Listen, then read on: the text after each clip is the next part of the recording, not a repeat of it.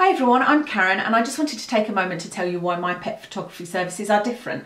Basically, I offer you the digital images and I haven't found another pet photographer in Scotland that does that. I'm doing this job because I'm obsessed with dogs. I love dogs and I have my own puppy, and if you want to see footage of us you can, there's links on this video. But let me tell you a story. A very good friend of mine had a pet photography session and she got it for a very good rate. She loved the photographs which were given to her to view with a watermark on.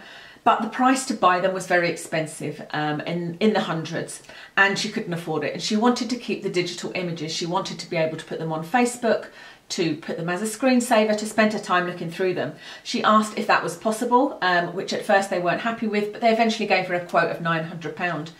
Unfortunately, this is a repeating story. When I've been talking to other dog parents in the park, I've heard this story over and over again, that they paid a small amount for the photography session and then weren't able to get the digital images. And if they wanted a framed print or a canvas, it was going to cost them a lot of money.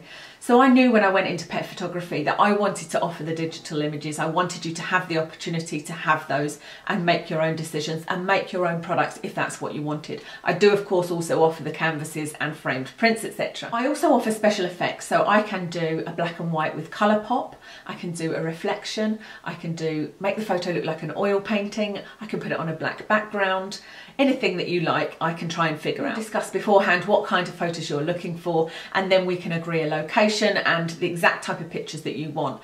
The location will be either at your house, if you have a nice big garden, you can come to my house, or we can do it on location. I know some lovely places for some beautiful photos in Scotland. So I have 3 years makeup photography experience for my YouTube beauty channel, but since doing pet photography, I have done about 20 photo shoots.